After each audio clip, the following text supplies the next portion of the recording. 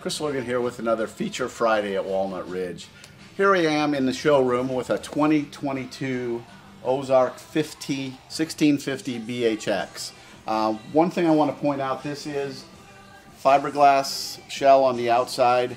You can also get this with an aluminum side on the outside if you prefer that as well. A little bit less on the aluminum pricing as well. As you can see, nice big awning, runs almost the length of the camper, and single axle, lightweight, 3,580 pounds, but a lot of features. As you can see, you've got a mini fridge out here, the kids can get the drinks, a griddle out here, just a real nice feature on something this small. Right here we have an outside shower, backup camera prep.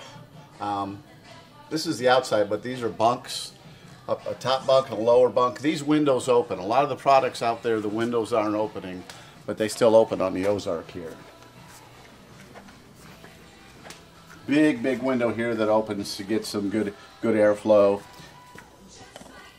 Let's slide out electrical outlet. So let's go on inside. Got a big grab handle to hang on to. You know, this is a bunkhouse, so let's take a look at the bunks. Like I said, double over double bunks. 300-pound weight capacity, top and bottom. Again, look at all the windows around in there. USB charging point there. Got a light top and bottom. Nice sized bathroom with a good stand-in shower. You know, something this small, sometimes this inexpensive, does not have the tub surround. That's that plastic that's going around it. This keeps the wall from getting wet. Well, it gets wet, but it keeps it from going into the wall. Nice big 10 cubic feet, 12-volt refrigerator. It's cold in there already. We have roof air conditioning on this. It is just a drop, but it's a small space, so it works well. Lots of cabinetry. As again, you can see, you can slide those windows open, get a good breeze going back and forth through here because that window opens as well. Nice counter space with the sink covers, that helps. Just a 2-burner stove, little backsplash there.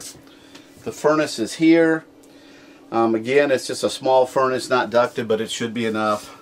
And a nice camping queen size bed. So again, a 2022 Ozark 1650 BH.